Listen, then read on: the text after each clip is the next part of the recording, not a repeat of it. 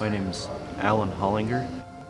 My major is automotive technician, transportation services. I kind of wanted to be a mechanic ever since I was a little kid, and the first job that I did by myself, I was 10 years old. Ever since then, I just kind of been into it.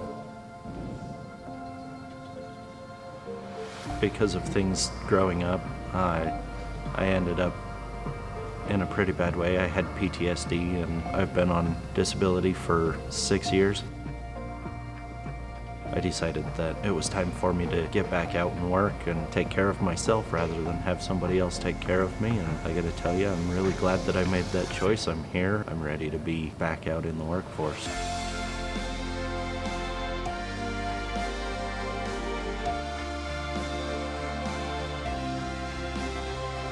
One of the things that makes our program unique is, well, we start in the classroom, and then all the students come out here in the shop and they get the hands-on experience. They actually get to physically touch the vehicles, take them apart. A lot of people in our occupation, they learn by actually physically doing.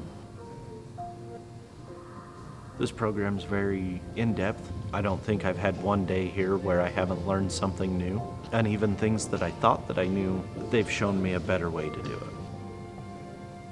It's not just your cut and dry, come in for 9 months, here's your certificate, good luck. We have the whole program plus all the other opportunities associated with a major university.